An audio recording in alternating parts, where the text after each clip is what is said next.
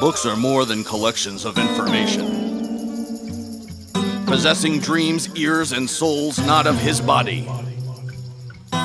Contemptuously called the Millionaire. Immortality. Notebook. I'll pry it open, and I won't pay you full price. Having a pang of funeral. With all my millions, I cannot buy a second of time. Melancholy biography, unlatched human flesh. Probably some new stock processing technique. Invested in rubber venture, a touch of brandy, and I have become transparent as the sniffer. Of course, the pages will be wiped clean. You'll enter a different era.